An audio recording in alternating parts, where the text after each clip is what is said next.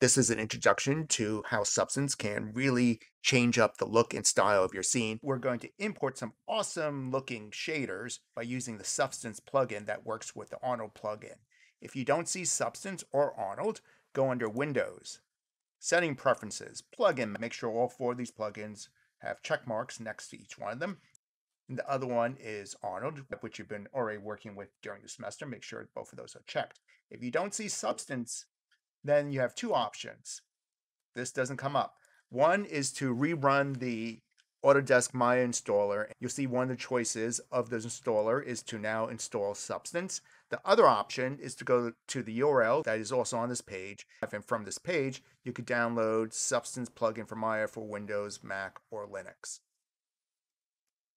What Substance will allow you to do is to use some awesome pre-made materials and get them right into Maya. We're going to be using stuff from Substance Share, which is free. All you have to do is sign up and you could download some of these materials. Just find some ground pattern to play with. Thinking rocks would be good. And I'm going to search for concrete. I'm searching for substances that have parameters to change. And this one, there are multiple editable parameters. That's a good one to start out with. I'm going to download it. Pop back into Maya and create a box. And we're going to apply that substance that you just downloaded. Scale this box up. I'm thinking it's going to be a wall. Moving on up. And a little trick about all substances, and if you're going to a video game engine, you need to triangulate this object. And to do that, select the object, go under Mesh, and select Triangulate. I'm placing in this scene Arnold lights, sky dome light, so we can see what we're about to create. I'm going to select this object, and currently the material that's on this object is a Lambert material. And now we could take a peek behind the scenes of Maya. Maya is a node-based program, and all the interfaces are bubbling up of all those nodes. When we click this icon to attach a texture, we're actually creating a node that connects from this color to a file node. Let's take a look at the world of nodes.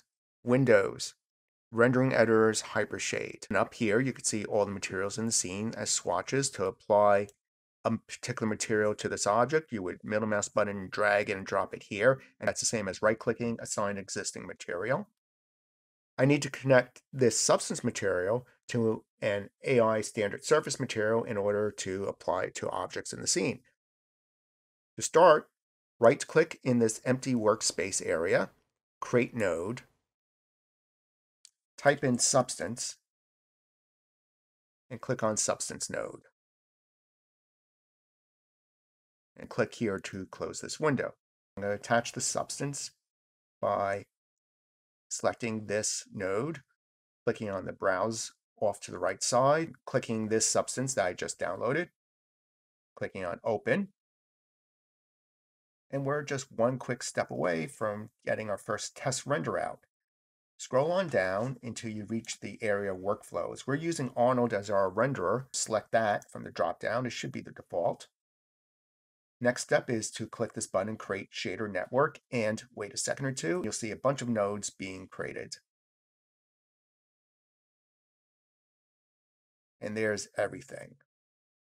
Now, in order to get the substance to work properly, and then we'll explore more of these details, let me navigate over to the displacement map. And to see that, use the wheel of your mouse to move in and move out, zoom in and zoom out. You can hold down the Alt or Option key and the right mouse button to zoom in and zoom out. Or you can press the Option key or Alt key, middle mouse button to pan. I'm interested in displacement. And following from the very end on the right side, this is our Arnold material that was just created, and here it is also up there. Click on Displacement Shader, and for the scale, not 1, but try something like 0.01. If that doesn't work, 0.001. When I said it doesn't work, if your object looks distorted. Just too much displacement's going on with Arnold when it renders. So we have to push back that displacement. Okay, we're ready to apply the material. Right-click on the object, assign existing material, this new AI Standard Surface 1 material. Press 6 in the viewport to see a preview and hit render. And there's our material. Now you might be thinking, well, how's that different than applying images? The way it's going to be different is through the adjustment of the parameters. moving all the way down to the left side of this shader network and clicking on this shader right here. And I'm scrolling on down to the substance parameters section. And you could fold it up and you could open it up again. And underneath the standard tab right here are a bunch of parameters that we could adjust. You could preview them up here. You could do a random seed that will just create some random pattern. So this way, if you're reusing this texture, it all won't look the same. The amount of rebars, maybe I want fewer of them. You want a lot of them.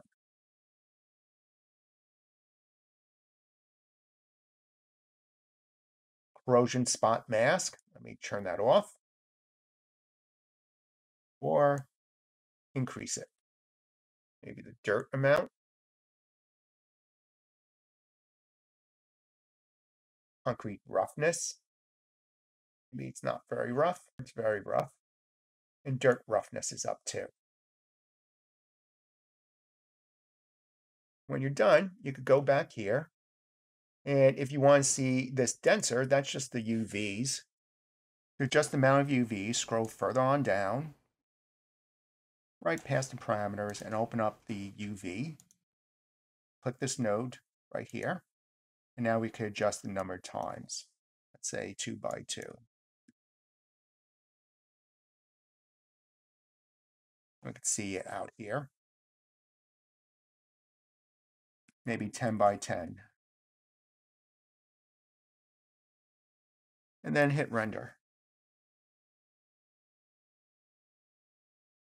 So this is an introduction of the fun of substance. I'm going to now increase the displacement map, maybe 0.1. Let me build a quick scene. I'm going to duplicate this, rotate, create a sphere. I'll put it in here. I'm going to remove the AI skylight and create a regular light.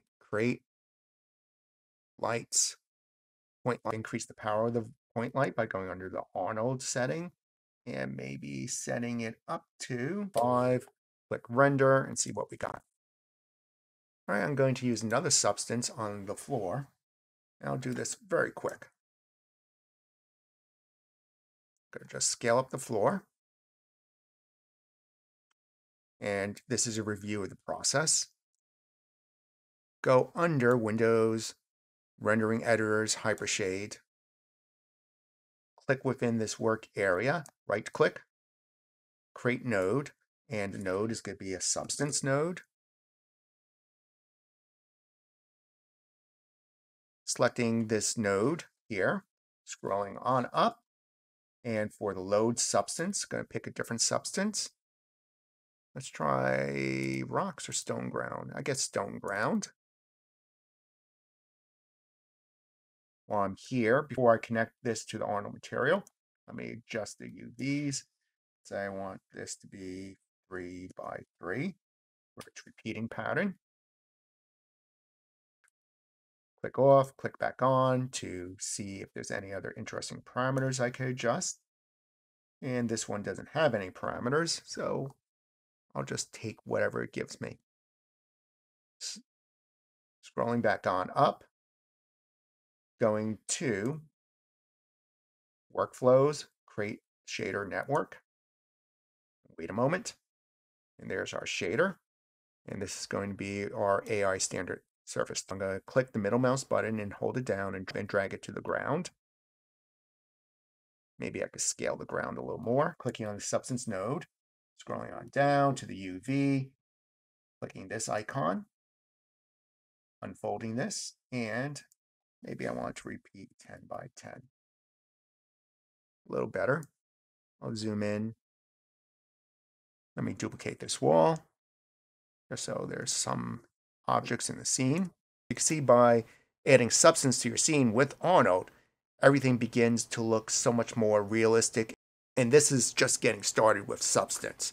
As you can see, just adding substance to the scene and without even taking much control over it, our scenes look so much more awesome. This is an introduction to how substance can really change up the look and style of your scene, and it was pretty simple as a workflow.